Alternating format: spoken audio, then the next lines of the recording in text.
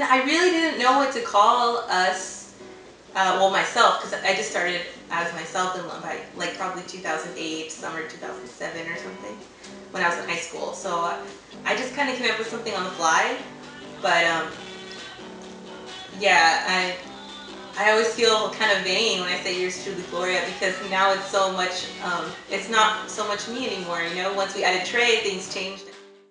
When I was in high school, I was really interested in drum set, and I begged my dad to finally get me a drum set. And once I got it, for some reason I just felt like, or maybe it also sounded like, that I was meant for drums.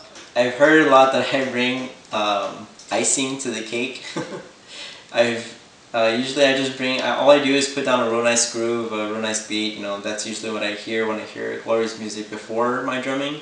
So I just put whatever I feel into it, and it ends up being like an amazing, piece of art every single time.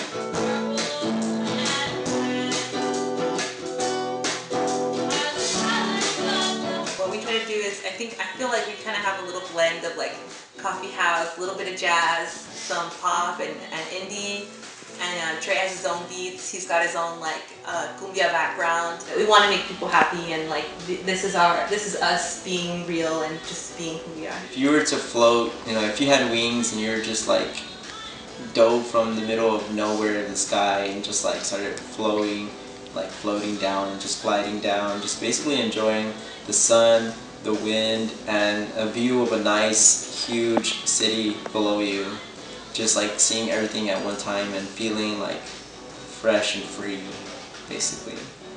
That's what I feel your shit part is.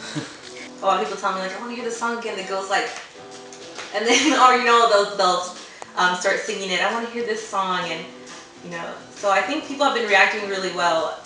Our hiatus kind of stopped that for a while, but we're really ready to get back in the game.